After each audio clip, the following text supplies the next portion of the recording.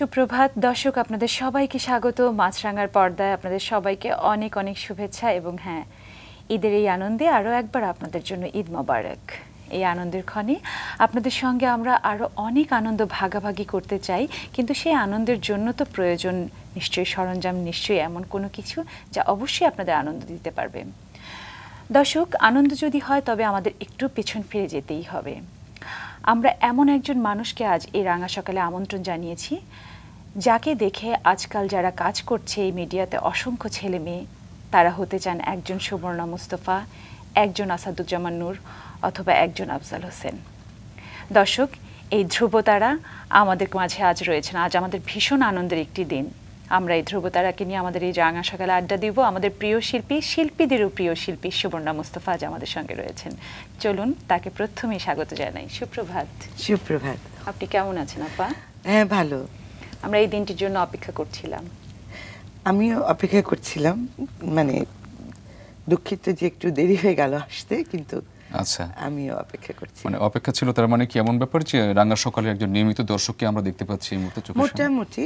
আর মানে যখনই সময় পাই, কারণ আমাদের কাজটা তো সকালেই থাকে, মানে আমি এমনি আর্লি মর্নিং রাইজার, তো উঠে টিভি চ্যানেল সার্ভ করতে করতে মোটামুটি দেখা হয়েছে বেশ। আচ্ছা, সকাল দেখা হয়েছে। আমি খুবই অবাক হয়েছিলাম। চিত্রাকে আমি জিজ্ঞেস করেছিলাম যে অত সকালে তুই গেলি কি করে চিত্রলেখা গুলো।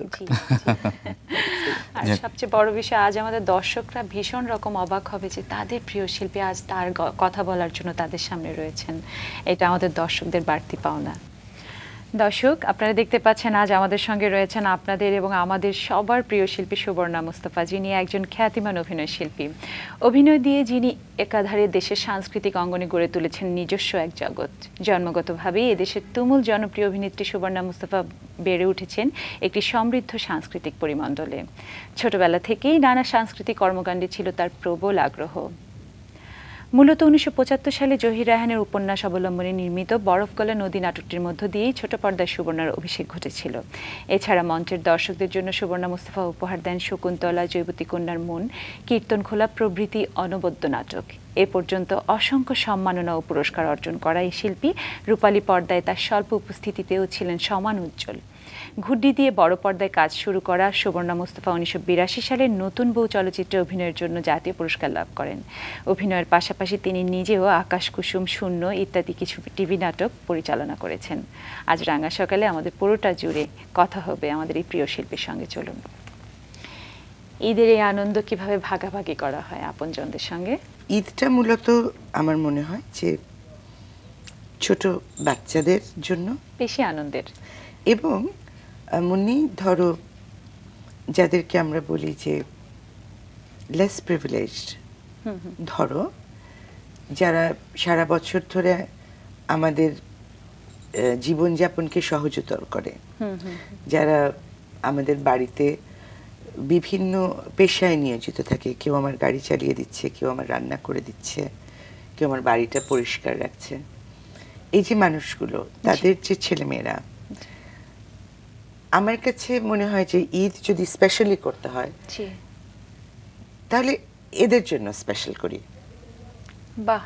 হ্যাঁ, এবং আমি আমার জীবন চর্চার ভিতরেই এটা আছে যে ঈদটা মূলত তাদের জন্য, বাচ্চাদের জন্য, ধর আমার নেফিউ নিসেস, বন্ধুদের বাচ্চা কাচ্চা যা আছে এদের জন্য, বা ধরো ছেলের বউ সম্পর্কীয় যারা তাদের জন্য, যেমন আমাদের জিতুর স্ত্রী বউ আমাদের সোফায়।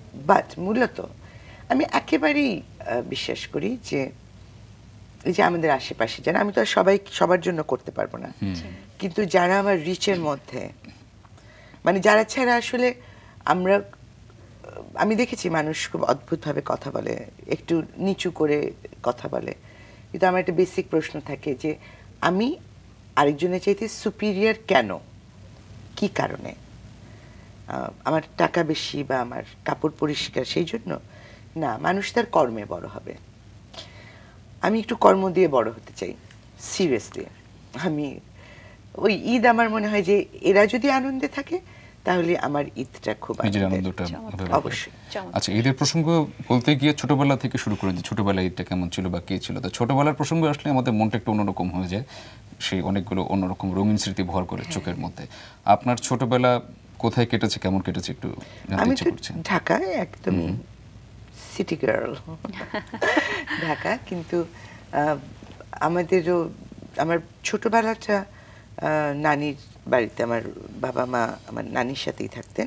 তারপর একটা পর্যায়ে গিয়ে আমরা আলাদা হয়েছি, তো ওখানে আমরা কিছু কাজিনস ভাই বোন, ওই আবারও কিরকম আমি জানি না, একটু স্কুলের বইয়ের মতো শোনাবে, হয়তো বেশি আদর্শ কথা শোনাবে, যেহেতু বাবা ফিল্মের সাথেই জড়িত ছিলেন।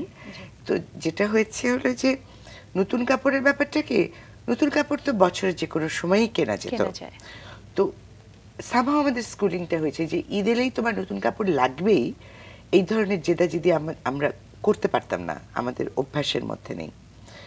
আবারও বলা হতো যে নতুন কাপড় লাগবে হচ্ছে এর এর এর এর এর, তোমার তো সারা বছর ধরেই নতুন কাপড় থাকে, আলমারি খুললেই তুমি একটা নতুন কাপড় পাচ্ছ।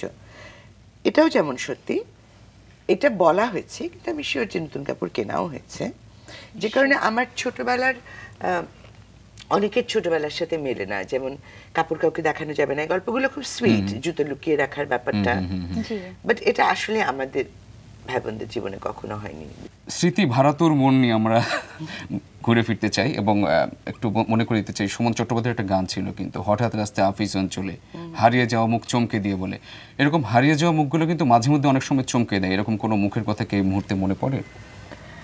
আমি খুব ছোটবেলায়, মানে একদমই ছোট, তখন আমরা গ্রিন রোডে থাকতাম। আচ্ছা, গ্রিন রোডের ওখানে তখন তো আর অনেক দোকানপাট ছিল না, একটা বড় দোকান ছিল ইকবাল স্টোর্স, একজন নন বেঙ্গলি ওটা মালিক ছিলেন।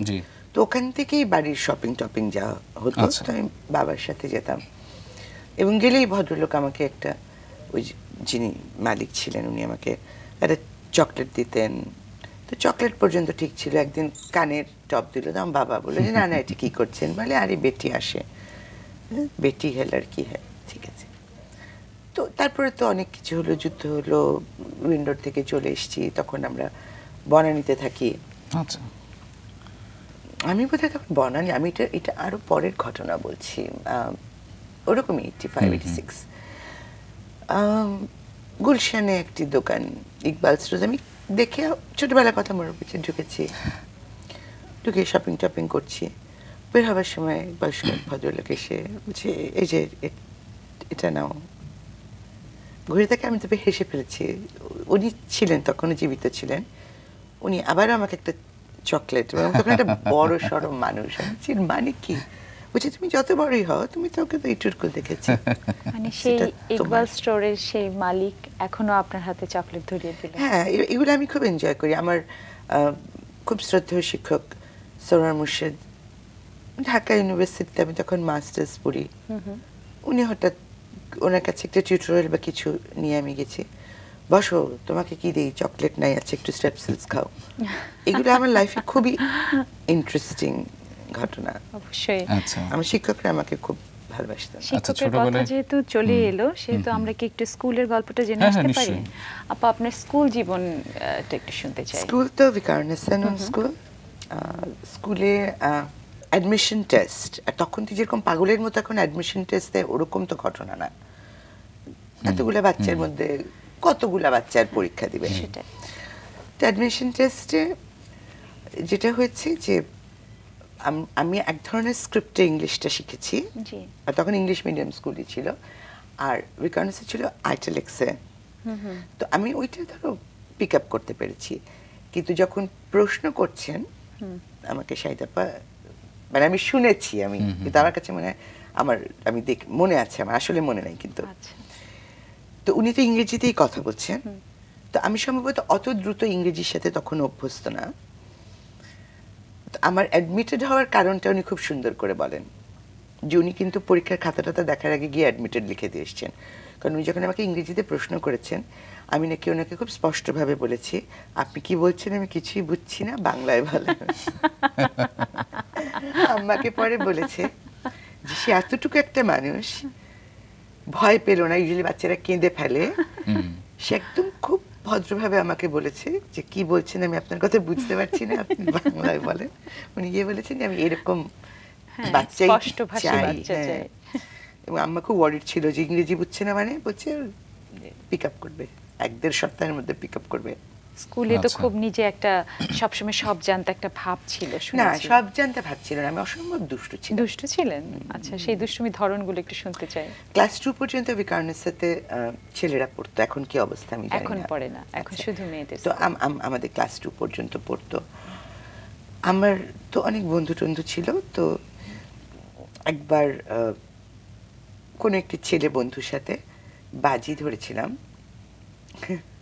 Very bad example, because drain তো তখন একদম চকচকে পরিষ্কার পানি, আর পানি ছাড়া কোনো ময়লা থাকার তো কথা না, টিফিন টাইমে নাকি। তার সাথে বাজি ধরেছি যে তুই ড্রেনের পানি খেতে পারবি। তারপরে সে তো ছেলেদের তো একটা ছোটবেলার থেকে এক ধরনের ফলস ইগো থাকে, এক্সকিউজ মি, হ্যাঁ পারবো বলে সে ড্রেনের পানি খাওয়া শুরু করেছে। আর আমি নাকি দৌড়াতে দৌড়াতে চলে এসেছি, ওয়াক করতে করতে ন্যাচুরালি। তো টিচারে বলছে কি হয়েছে কি হয়েছে, আমি বলছি ও তো ওরকম ড্রেনের পানি খাচ্ছে। তারপরে তখন আয়া যে ছিল সেকে কানে ধরে ছেলেটাকে নিয়ে আসছে, ছেলেটা ভ্যাভ্যা করে কাঁদছে আর বলছে আমাকে সুবর্ণা খেতে বলেছে। এবং আমি এখনকার আমি আয়া টিচারও না, এক বিহারি আয়া ছিল, সে নির্বিকার চিত্তে আমার আরেক কান ধরে 2 হাতে 2জনের কান মুচড়ে দিল, এবং এটা নিয়ে কোনো বাবা মায়ের কাছে কমপ্লেইন হলো না। বাবা মা, এখনকার বাবা মারা তো টিচার বকলে স্কুলে এসে আমার বাচ্চাকে বকলেন কেন বকা হলো, মানে কান তো মলবেই, মানে এরকম ব্যাপার নিয়ে নালিশ করতে গেলে আমার ধারণা আমার মা আমাকে 2 কান ধরে ঝুলিয়ে রেখে দিত। সত্যি তাই। আর স্কুলে আমি আরেকটা কাজ খুব করতাম, সেটা হচ্ছে ওই পরীক্ষা দিতে দিতে মাঠের দিকে তাকিয়ে খেলা দেখলে ওই দ্রুত খাতা দিয়ে শেষ না করে চলে যেতাম একদম ছোটবেলা থেকে। তো তখন তো আবার টিচাররা খুব ভালো ছিলেন। সারা জাকিরের মা, এটা মিসেস আমিন, উনি একদিন পরীক্ষার হলে ভিজিলেশনে আছেন, উনি স্পিড দেখে বলেছে না দাঁড়াও এখানে, স্ট্যান্ড হিয়ার, দেখে why haven't you finished, go back to your seat। এবং তখন খুব লজ্জা পেতাম, এখন খুবই মজা লাগে। বিকারণস স্কুলে ক্লাস 10 পর্যন্ত আমি পরীক্ষার খাতা জমা দেওয়ার পরে টিচার দাঁড় করিয়ে রেখে পুরোটা দেখে তারপরে আমাকে হলের বাইরে যেতে দিত। সিরিয়াসলি। মাঠ কি আপনাকে খুব টানতো? তার মানে খেলার মাঠ খুব পছন্দ? আমি যে নিজে খুব অ্যাথলেটিক একটা পার্সন ছিলাম তা না, কিন্তু খেলাধুলা, দৌড়াদৌড়ি আর স্পোর্টস ইন জেনারেল আমার অত্যন্ত মানে প্যাশনের একটা জায়গা আর কি। একটি বিষয় মনে করে দিতে চাই, মানে শুনতে চাই আপনার মুখে একটি প্রসঙ্গে, আপনার পিতা প্রসঙ্গে, এবং একটি মজার ঘটনা দিয়ে শুনতে চাই। একবার হারিয়ে গিয়েছিলেন মেলায় বোধহয়। গিয়েছিলাম রমনা বটমূলে পয়লা বৈশাখে, খুব ভোরে যেতাম, তো বাবা তো একদম রেগুলার ওখানে আবৃত্তি করতেন। তো আমি একটু বেখেয়াল টাইপও আছি, কিন্তু বেশ বেখেয়াল টাইপ। আমি ঘুরছি ফিরছি, হঠাৎ করে মনে হলো অনেকক্ষণ, তো আমার বাবাকে আমি বোবা বলে ডাকতাম, মানে আমার বড় বোন বোবা ডাকতো, তো ওখান থেকে আমরা পিক আপ করেছি। তো ঘুরছি ফিরছি, হঠাৎ মনে হলো বোবার সাথে অনেকক্ষণ দেখা হয় না, তারপরে তার বোবাকে খুঁজে পাই না। কি হলো প্রায় কান্না পেয়ে যাচ্ছে। তারপর কিছুক্ষণ মাথা ঠান্ডা করে দাঁড়িয়ে বুঝলাম যে বোবা স্টেজে আবৃত্তি করছে, যে কণ্ঠটা ভেসে আসছে তো বাবা। বোবার সাথে আমার অনেক বন্ধুত্ব ছিল, উই আর ফ্রেন্ডস।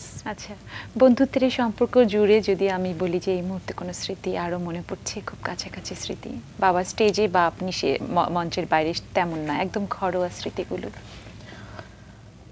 আমার বাবা যে কোনো বিষয় নিয়ে কথা বলতে পারতাম, যে কোনো বিষয় নিয়ে, এনিথিং। এবং আমার মা মাঝে মাঝে বলতো বাবা কি কনভারসেশন সব। আমি বলি একবার কি হলো, আমি তখন কাকরাইলে থাকি, আমার যখন গাড়ি নেই, আমি একটা তখন ওই যে বেবি ট্যাক্সিগুলো, স্কুটার্সগুলো ছিল, করে বনানীতে বাবার বাড়িতে যাচ্ছি। তো আমি যেতে যেতে দেখছি বোবার আম্মা গাড়ি নিয়ে বের হচ্ছে, তো আমি হাত টেনে বলছি যাও, মানে কোথাও যাচ্ছে, আমি বাড়ি গেলাম। তো কিছুক্ষণ পর দেখি যে ফেরত এসছে আবার। আচ্ছা। তো সাথে একটু বাড়িতে কাজ করে যে ছোট ছেলেটা, ওকে নামিয়ে দিচ্ছে। তো আমি বলছি নামাচ্ছ কেন, যাচ্ছিলে যাও, কোনো অসুবিধা নেই, আমি তো বসে আছি।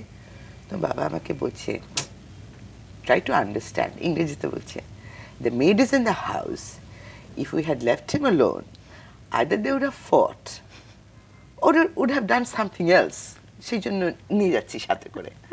তো আমি জানি না আসলে ঠিক কোন লেভেলে, but we are actually friends first. মানে অনেকে আমাকে জিজ্ঞেস করে যে বাবা শিখানোর ব্যাপারটা নিশ্চয়ই শিখিয়েছে, সেটা খুব খেলার ছলে বা গল্পের ছলে। স্টেজের প্রথম নাটক, খুবই নার্ভাস, কি হবে, বলছে কিছু হবে না, প্রথমেই চোখটা ডিফোকাস করে নিবি, সামনে কিছু দেখবি না, জোরে জোরে বলা শুরু করবি প্রথমটা। তারপর আস্তে আস্তে আমাকে বলেছে যে কমিউনিকেট করতে হয় কি করে দর্শকের সাথে। প্রথম মনে হয় অংশগ্রহণটা যে কবিতা আবৃত্তি প্রতিযোগিতায়, সেটা মনে হয় বাসায় জানানো হয়ওনি, তাই কি? ওইটা একটা অদ্ভুত ঘটনা ছিল। ওটা ইন্টার স্কুল, হ্যাঁ, রেসিটেশন, থ্যাংক ইউ, আমি মনে ছিল রেসিটেশন কম্পিটিশন। তো আমি তো ওই নামটাম লিখিয়ে দিয়ে চলে এসেছি স্কুলে। আচ্ছা।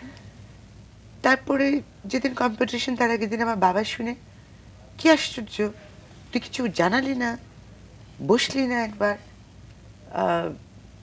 তখন নিমা আবৃত্তি করছে খুব রেগুলার, বলছে নিমা করছে, কারোর সাথে বসে তো ও আছে, কম্পিটিশন কি হবে, বকা টকা দিয়েছে, আমি আর কিছু বলি টলিনি। কিন্তু আমার বলেছে একটু খামখেয়াল, আমি কিন্তু বাজে কোনো জেদ নেই আমার, আমি কিন্তু একগুয়ে না। আমি যদি খুব রেগে যাই, এবার সেটা যদি আমার ভুল হয়, আমার 1 সেকেন্ডের কম সময় লাগে সরি বলতে। আমি বুঝতে পারছি, পুষে রাখা না না না, ওফ, খুবই ক্লান্তিকর একটা ঘটনা, রাগ পুষে রাখা, কত এনার্জি নষ্ট। তারপরে তো কম্পিটিশন হয়ে গেছে, ছাড়পত্র। আচ্ছা। আমি তো আবার ফার্স্ট হয়েছি, কিন্তু আমি তো খুব রাগ, আমি তো বাকি কাউকে কিছু বলিনি। ওই যে বকা দিয়েছে যাওয়ার আগে, প্র্যাকটিস করিসনি, বলিনি। আবার আমি জাস্ট চলে আসছি ওখান থেকে কিছুই না বলে। ইনফ্যাক্ট ওখানে আমি ট্রফিটাও নিই, পরে চলে এসেছি, কারণ ওখানে কেউ একজন খুব একটা মিন কথা বলছিল, আমার মিন কথা পছন্দ হয় না। আচ্ছা। হ্যাঁ, গোলাম মুস্তাফার মেয়ে, জাজরা কি জানো, সিলি কথা বলে না লোকজন। চলে এসেছি, পরের দিন সকালবেলা স্কুল থেকে টিচাররা আসছে, ওইটা নিয়ে হ্যাঁ, তখন আমার বাবার চেহারাটা দেখে আমি হাসি, বাবার দিকে তাকে এরকম করে, আমি কিছুই হয়নি এরকম একটা। বলি সে কি, তুই কম্পিটিশন জয়েন করেছিস সেটা বললি না, ফার্স্ট হয়েছিস সেটা বললি না, তোর ব্যাপার কি? বলিনি আর কি। চমৎকার। আচ্ছা, তো এই যে স্কুলের এখানে আবৃত্তি প্রতিযোগিতায় অংশ নেওয়া, এরপর থেকে আস্তে আস্তে বড় পরিসরে গিয়ে, যেমন আমরা ঘুড্ডি ছবিতে আপনাকে যখন দেখি যে একদমই কি বলা যায় কিশোরী থেকে তখন মাত্র তারুণ্যে আর কি, হ্যাঁ, পা ফেলছেন, তো সেরকম একটি সময় আপনি যখন চলচ্চিত্রে চলে এলেন, সেটার পিছনে কি ঘটনা ছিল? আমাদের বাড়িতে আসলে কোনো কিছুতে খুব বেশি একটা না করা হয়নি। আমি যেমন ছোটবেলা থেকে পড়ি মানে হচ্ছে সব পড়ি। আর ডেফিনেটলি বাবা মা যেটা চাইবেন না যে পড়ার মতো না, সেটা ওনারা আউট অফ রিচ রাখেন, কিন্তু যেটা বুকশেলফে আছে সেটা তো পড়বই। তো আমাদের যে খুব একটা ওরকম না, থিয়েটার করা ওরকম। বিলাল ভাই আলমনসুর বললো স্টেজে কাজ করবে, বললাম হ্যাঁ। তারপর ওয়ান ফাইন মর্নিং বাবা একটা ব্রোশিয়ার নিয়ে আসলো, প্রথম জাতীয় নাট্য উৎসব, তো সেখানে আমার নাম লেখা, ঢাকা থিয়েটারের জন্ডিস বিবিধ বলল মেয়ে সুবর্ণা মুস্তাফা। আমি বললাম আচ্ছা। তারপরে আমি রিহার্সালে গেলাম, উইচ ওয়াজ ভেরি ইন্টারেস্টিং। সিনেমাটা ওরকম। জাকির ভাই ফেরত আসার পরে সারাদিন তাকে ছবি করবো, বাবাকে বললাম ছবি করবো, বললাম ম্যাট্রিক পাস করেনি, এখন ছবি করবে কি? মনে করো ম্যাট্রিক পরীক্ষা শেষ করে গিয়ে বলেছি ম্যাট্রিক পরীক্ষা শেষ, এবার ছবি করবো। তো নট ভেরি ডিফিকাল্ট আসলে। আমি একটু ওইটা তো আমি বলি যে সামহাও আমরা একটু প্রিভিলেজড এদিক থেকে। আচ্ছা, তখন কেমন কেটেছে এবং দেশের সেই মুহূর্তে নিশ্চয়ই বেশ কিছু অভিজ্ঞতার মুখোমুখি হয়েছেন? হ্যাঁ, অবশ্যই। 1971-এ আমার বয়স ছিল 10, আর ওই সময় যাদের বয়স 10, 11, 12, আমি কথাটা আগেও বলেছি, আমার একদমই মনে হয় যে মুক্তিযুদ্ধ আমাদেরকে একটা স্বাধীন দেশ দিয়েছে, কিন্তু সেই সময় পাকিস্তানি আর্মির নিষ্ঠুরতা বা তাদের সহচর শান্তি বাহিনী, আলবদরটা আসলে আরো পরে হয়েছে না, জি, জি। রাজাকার, শান্তি বাহিনী, এদের নিষ্ঠুরতা কি করেছে জানো, আমরা যারা তখন ছোট, আমাদের চাইল্ডহুডের একটা ইনোসেন্স থাকে না, জি আমরা সেই ইনোসেন্সটা হারিয়ে ফেলেছি।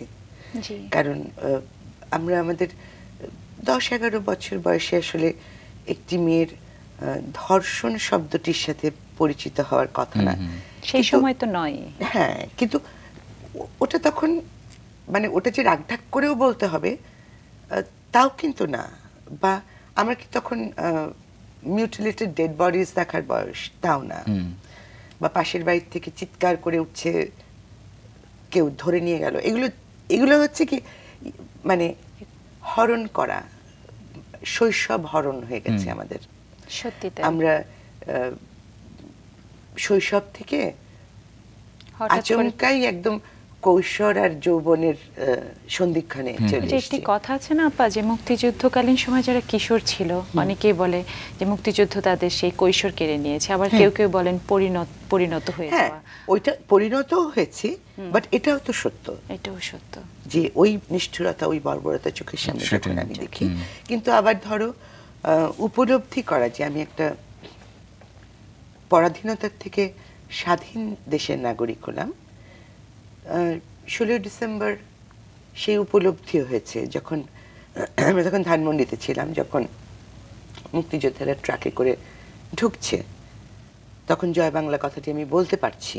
আচ্ছা 9 মাস বলা যায়নি। আমার মনে আছে যে আমরা বড় চাচার বাড়িতে ছিলাম, আমেরিকান কনসুলেটের বাড়িটা আমাদের পিছনে ছিল। আচ্ছা আচ্ছা তো বড় চাচা এসে বললেন 16 ডিসেম্বর, ইট ওয়াজ অ্যারাউন্ড কখন সকালে, বা আমরা জানি 15 ডিসেম্বর রাত্রে, আচ্ছা যে 16 ডিসেম্বর সকালে আত্মসমর্পণ হবে। আমার ভাই সুমিত তখন এতটুকু, বড় চাচার সাথে কথাটা শুনে বললো যে, বড় চাচা তাহলে কি আমি এখন জয় বাংলা বলতে পারবো? বললো বলো বাবা বলো। সে গলা ফাটিয়ে একটা জয় বাংলা বললো, এবং তারপরে ওইটা একটা ফিলিং যে আমি একটা অবশ্যই গলার কাছে স্বাধীন। আটকে ছিল, বলতে পারা। স্বাধীন স্বাধীন দেশ, জয় ওটাও বাংলা। উপলব্ধি, সবই সত্য। সত্যি। ওটাও সত্য যে আমি হারিয়েছি আমার কিশোর কৈশোর কিশোর বেলাটা। কিশোর বেলাটা হারিয়েছি, বাট অবশ্যই পরিণত মানুষ হচ্ছি, অবশ্যই উপলব্ধি বা চেতনার এক ধরনের কি বলেছিস? উচ্চতর জায়গায় গিয়ে পৌঁছেছে। স্বাধীন বাংলা বেতার কেন্দ্র, সেই তাদের অনুষ্ঠান নিশ্চয়ই নিয়মিত শোনার আপনাদের হ্যাঁ, অভিজ্ঞতা সেটাও হয়েছে। একটা মজার ঘটনা। সেটা হচ্ছে যে ওই যুদ্ধাবস্থাটা কিরকম থাকে, যখন তুমি বিশেষ করে তুমি যখন আটক অবস্থায়, আমরা তো ঢাকায় আটক অবস্থার মধ্যে, তখন ওই ছোট, তুমি যদি যে আমি একটু অন্যরকম কথা বলি, যে ডায়েরি অফ অ্যান ফ্রাঙ্ক যদি আমরা পড়ি, যে একটা আলমারির ভিতরে জীবনযাপন করছে, জু একটা মেয়ে, আশেপাশে নাৎসিস, তো ওই ওই আলমারির পেছনেই তো সম্পর্কগুলো হচ্ছে, প্রেম হচ্ছে, বিচ্ছেদ হচ্ছে, তখন আর কোনো আড়াল থাকে না। তো স্বাধীন বাংলা বেতার কেন্দ্রের ব্যাপারটা অনেকটা এরকম ছিল, যে বাচ্চাদেরকে শুনতে দিও না, এগুলো কিছু ছিল না। আমরা কিভাবে শুনতাম, আমাদের এটা খুব বড় গ্রুন্ডিগের একটা রেকর্ড প্লেয়ার ছিল, রেডিও কাম রেকর্ড প্লেয়ার, আচ্ছা। বিশাল বড়। আচ্ছা তো বাবা ওইটার ভিতরে জোরে কোনো একটা সিম্ফনি বাজিয়ে দিতেন ড্রয়িং রুমে, আচ্ছা আর মার ঘরে মশারি, লেপ, তার নিচে ঢুকে খুব মৃদুভাবে শুনতাম। সেই জন্য মাঝে মাঝে খুব অবাক লাগে যখন কোনো ছবিতে দেখি যে স্বাধীন বাংলা বেতার কেন্দ্রের অনুষ্ঠান বারান্দায় বসে শুনছে, তখন সেটাকে সহজভাবে নিতে পারেন না, বিরক্ত লাগে। আসলে এটা সত্যি ছিল না, তাই আপনি মানিয়ে মানে নিতে this পারছেন cannot happen, মানে অবরুদ্ধ ঢাকায় যারা বসবাস করেছে জি তারা জানে তারা কিভাবে বসবাস করেছে। তো স্বাধীন বাংলা বেতার কেন্দ্র আমি একটা বারান্দায় বসে ছেলে মেয়ে নিয়ে শুনছি, এটা বাস্তবতার সাথে বোধহয়। বাস্তবতা তো বাদ দাও, মানে রূপকথার কাছেও রূপকথার গল্প আর কি এটা। এটা সম্ভবই না। আচ্ছা, আচ্ছা একটা আপা, ভাস্কর্য ছিল বোধহয় আপনাদের বারান্দায়। বাড়িতে, হ্যাঁ, মিশর কুমারী বলে একটি ছবিতে আমার বাবা অভিনয় করেছিলেন। আচ্ছা তো ওটার সেটে ইউজ হয়েছিল ইজিপশিয়ান একটা আইডল, একটা বড়, খুব সুন্দর। আমার এখনো এত কষ্ট লাগে ভাবলে যে ঠিকই 25 তারিখে ব্রেকডাউনটা হলো, ক্র্যাকডাউন, 26 তারিখ সারাদিন কারফিউ ছিল, বোবাটা সেট থেকে নিয়ে এসেছিল, অসাধারণ একটা জিনিস ছিল। এবং ওটাকে আসলে খণ্ড খণ্ড খণ্ড করে ভেঙে আমরা, মানে মাটির উপরে তো পেইন্টটা করা, একদম ভালোবাসার ভাস্কর্য ভেঙে চুরে খান খান। আপা একটু জানতে চাই, আমরা বিরতির আগে বলছিলাম দেশের খবরে যাওয়ার আগে, যে বাবা মা দুজনই সাংস্কৃতিক অঙ্গনের সাথে জড়িত। আপনারা 3 ভাই বোন, ক্যামেলিয়া, সুবর্ণা, মুস্তাফা, সুমিত। এই 3 ভাই বোন এবং বাবা মায়ের অবসর সময়গুলো কি করে কাটতো, কেমন ছিল সেই সময়গুলো? আমরা খুবই গল্প করতাম। মানে ধর খাবার টেবিলে খেতে খেতে খাবার শেষ, হাত এরকম তুলে গল্প করেই যাচ্ছি করেই যাচ্ছি করেই যাচ্ছি। আম্মা একসময় উঠে বলতো, আরে ওঠো এখান থেকে। আর আরেকটা খুব প্র্যাকটিস ছিল আমাদের বাড়িতে, বিকেলবেলা সন্ধ্যার সময় একটা চা খাওয়ার একটা প্র্যাকটিস ছিল। আম্মা চায়ের কাপ টাপ নিয়ে এসে বারান্দায়, আর আমার বাবার একটা নাগরা একটা স্পুল টেপ রেকর্ডার ছিল, ওখানে কণিকা বন্দ্যোপাধ্যায়, হেমন্ত মুখোপাধ্যায়, সুচিত্রা মিত্র, চিন্ময়, দেবব্রত, এনাদের সবার গান থাকতো। তো ওই বিকেলে আমাদের জন্য নুডলস হচ্ছে, কেক হচ্ছে, বাবা আম্মা চা খাচ্ছে, আর গান ব্যাকগ্রাউন্ড, আমাদের গানটা ব্যাকগ্রাউন্ড আর কি সবসময় আমাদের।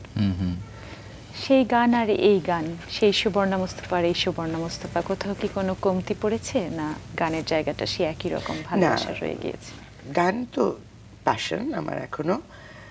আমি গান একেবারেই গাইতে পারি না, গলায় কোনো সুর নেই। আমার এক বন্ধু বলেছিল যে আমি গান গাইলে ইস্টাফিলের চাকরি থাকবে না। বাট আমি অত্যন্ত গান পছন্দ করি, এবং আমার বন্ধু যারা খুব ভালো গান করেন তারা আবার আমাকে খুব সমাদর করে, কারণ আমার গানের কথা মনে থাকে, আমার গান খুব শার্প, গান একটু 19-20 হলে বুঝতে পারে। ও হ্যাঁ, এখানে তাহলে আমরা ধরে নিতেই পারি যে সুবর্ণা মুস্তাফা গানেও একজন অসাধারণ শিল্পী। আমরা মনে করি তাকেই শিল্পী যার গান পর্যন্ত যেতে পারে এবং যার কান দিয়ে সে গানকে চিনতে পারে। হ্যাঁ, কিন্তু আমি একটু গলা দিয়ে গাইতে পারলে আরো খুশি হতাম আর কি। ওইটুকু নাই বা তুমি পারো যেরকম, কি সুন্দর গায়। আমি আবার আপনার মতো অভিনয় তো পারি না, এত দর্শক আমার ভক্ত নয়, না না, কমতি তো সেখানেই। আপা আমরা পরের প্রশ্নে চলে যাই। আমরা জানি যে ছোটবেলা অনেক অনিয়মের মধ্যে বেড়ে ওঠা, বকাঝকা হয়, এত ভালোবাসার মাঝে বকাঝকার কথাগুলো কিন্তু এখন মনে পড়ে গেলে একটু হাসি পাবেই। পুঁইশাকের বিচি দিয়ে রং করার একটা মনে হয়, হ্যাঁ, নানির বাড়ির দেয়াল রঙিন করার একটা অভ্যাস ছিল। বকতো না, বিশেষ বকতে পারতো না, কারণ নানি বকতে দিত না, কিন্তু মাত্র চুনকাম করা দেয়াল। সেটা, হ্যাঁ, সেটার মধ্যে এরকম রং না, এরকম ছুঁড়ে ছুঁড়ে পাকা পাকা গুলো। আমার তো ভালোই লাগতো, বেশ একটা এখন বিজ্ঞাপন হয় না কোন একটা রঙের, যা কিরকম কিরকম এলোমেলো আঁকে, সেটা আবার হা করে সবাই তাকিয়ে দেখে। আমার ছোটবেলায় ওরকমই লাগতো, খুবই আর্টিস্টিক মনে হতো। সমস্যা কি, নানির বাড়িতেই তো পুরো আপনাদের বেড়ে ওঠা। নানা বোধহয় মানে চিত্রশিল্পের সমজদার হিসেবে আবির্ভূত হতেন না তিনি, বোধহয় বেশ। না, নানি কিছু বলতো না, আম্মা কি করেছিস, নানি বলতো থাক থাক কিছু হবে না, আবার রং করা যাবে। আচ্ছা আচ্ছা, আরেকটা ব্যাপার বোধহয় ছেলেবেলার প্রসঙ্গ যখন চলে এসেছে, আরেকটি বিষয় বোধহয় চলে আসতে পারে, সেটি হচ্ছে পশু প্রেম। জীবে দয়া করে যেজন সেইজন সেবিছে ঈশ্বর, একটা পশুর প্রতি একটা ভালোবাসা কিন্তু ছিল, যে এখনো আছে। আমার 2টো বিড়াল, 2টো কুকুর বাড়িতে। I love animal. ভালোবাসার জায়গা জুড়ে জীবজন্তু প্রেমের কথা চলছিল। হ্যাঁ, আমার আসলে ব্যাপারটা হচ্ছে কিরকম, আমি বিশ্বাসই করি যে জীবন একটা, এবং জীবন তার নিজস্ব গতিতে এগিয়ে যাবে, এবং এই এগিয়ে যাওয়ার সময় তোমার আশেপাশে যা আছে প্রকৃতিতে, প্রাণী জগতে, এদের সবাইকে একটু ভালোবেসে এগিয়ে গেলে জীবনটা আরো সুন্দর হয়। এই যে আমি যেমন পছন্দ করি, আমি অ্যানিমালস পছন্দ করি, কুকুর, বেড়াল, মুরগি, ছাগল, গরু আমি পছন্দ করি, কিন্তু এটা আমার একটা ব্যক্তিগত পছন্দ, আমি সেই পছন্দটা সবার উপর চাপিয়ে দিতে পারবো না। কিন্তু আমার কথা হচ্ছে যে আমি যদি বলি আমি জীবন ভালোবাসি, প্রকৃতি প্রেমী, তাহলে প্রকৃতির ভিতরে যা আছে সবকিছুকে ভালোবাসলে সমস্যা নেই। আমার কথা হচ্ছে পছন্দ করার দরকার নেই, কিন্তু নিষ্ঠুরতারও দরকার নেই। যাচ্ছে একটা কুকুরকে একটা ঢিল মেরে দিল, কথা নেই বার্তা নেই, বিড়ালে গায়ে পানি দিয়ে দিল, পাখি ধরে খাঁচায় পুড়ে ফেললো, সুন্দর গাছে একটা ফুল ফুটে আছে পটাশ করে গিয়ে ছিঁড়ে ফেললো, পারপাসলেস, ঘাস পাতা আমি দেখেছি বসে বসে পাতা এরকম চিকন চিকন করে ছেড়ে। ওই আবারও বলছি, খুবই বুকিশ মনে হবে, আমি লাস্ট মনে করতে পারি না আমি নিজে হাতে, অবশ্যই ফুল তো ব্যবসা হচ্ছে, ফুল কাটা হচ্ছে, সেটা আলাদা ব্যাপার, বাট আমি লাস্ট মনে করতে পারি না যে আমি নিজে হাতে কবে গাছের থেকে গিয়ে একটা পাতা ছিঁড়েছি বা একটা ফুল ছিঁড়েছি। I don't. আমরা যে গ্রামের নাটক করি, একদম বলে দিয়েছি আমি আমার ইউনিটকে যে গ্রামের জীবনটা দেখো, একটা ছাগল যখন উঠানের মধ্যে দিয়ে হেঁটে যাচ্ছে, তার মানে ও হেঁটে যেতে পারে, গ্রামে এটা হয়। তো আমার শটের পিছন দিয়ে একটা কুকুর হেঁটে গেল বা একটা ছাগল হেঁটে গেল বা একটা ছোট বাচ্চা হেঁটে গেল, তাদেরকে সরানোর দরকার নেই, তো সরিয়ে দেওয়ার একদম দরকার নেই। ঠিক আছে। আর আই লাভ অ্যানিমালস, আমি আই জাস্ট লাভ অ্যানিমালস।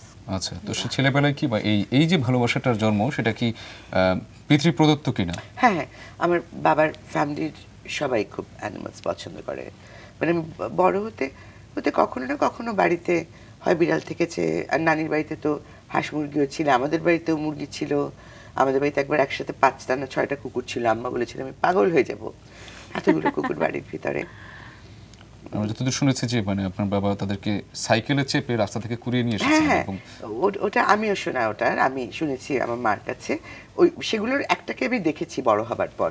ওই কতগুলো বাচ্চা, কুকুরের বাচ্চা রাস্তায় পড়েছিল, তো বাবা সাইকেল চালাতো, সাইকেলের উপরে বাস্কেটে ওটা নিয়ে, তো আম্মা খুবই এম্বারেস, তুমি এগুলো কোথা থেকে নিয়ে এসছো? আমার নানি ওয়াজ লাইক না। তারপরে শাশুড়ি আর জামাই মিলে ওই ড্রপার দিয়ে দিয়ে দিয়ে দিয়ে ইয়ে খাওয়াতো, দুধ খাওয়াতো। হ্যাঁ।